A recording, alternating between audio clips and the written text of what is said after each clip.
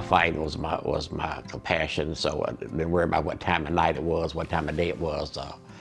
We went. A couple of people said if we have a fire, they want Charles Whitaker, Ray Thanks, and George, he would make sure we'd be there.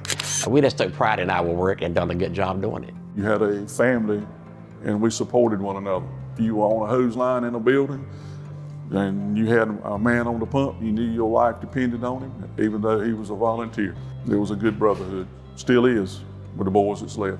I think it was something that's actually innate or born within you, being able to offer that level of service, particularly a community as small as Holly Springs was at the time. Holly Springs 101, 1023, condition red, code 1. With the help of other departments around, we were able to get some equipment together and become a fire department. And then through training, we were able to then get certified as a fire department in Wake County. Well, that was the only station in Holly Springs, 11.8 Fair Road, and that's the one that the volunteer guys built that station.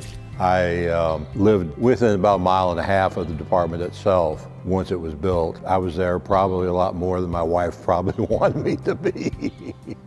No sleeping quarters, but we had a kitchen, we had a meeting room and office and 2 or 3 bays, you know, coming in from the back at the front, yeah. And then behind there we had something like a pit that we could barbecue on. To raise money, we were having 2 barbecues a year, one in the spring and one in the fall, and that was our major fundraisers.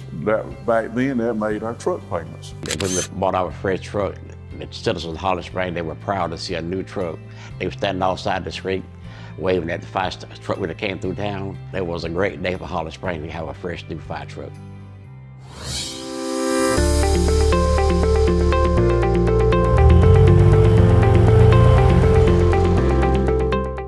So compared to what you guys did, you all built the previous station on Avon Ferry Road. You all built that. That's right. So you actually did the work. What do you think of seeing stuff like this with all of these machines and contractors? Makes it a little easier, doesn't it? It's nice, a nice layout for a fire station.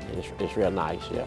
Here we're looking at the apparatus bays. We're gonna have 3 apparatus bays for fire trucks to go through. There's crew quarters over here. We've got enough room for 10 firefighters to stay 24 hours. Now, let me ask you one thing. You're gonna have room to expand if you had to? The plan is we've got that 3rd bay on here, so if we need to expand, that bay can be put into service.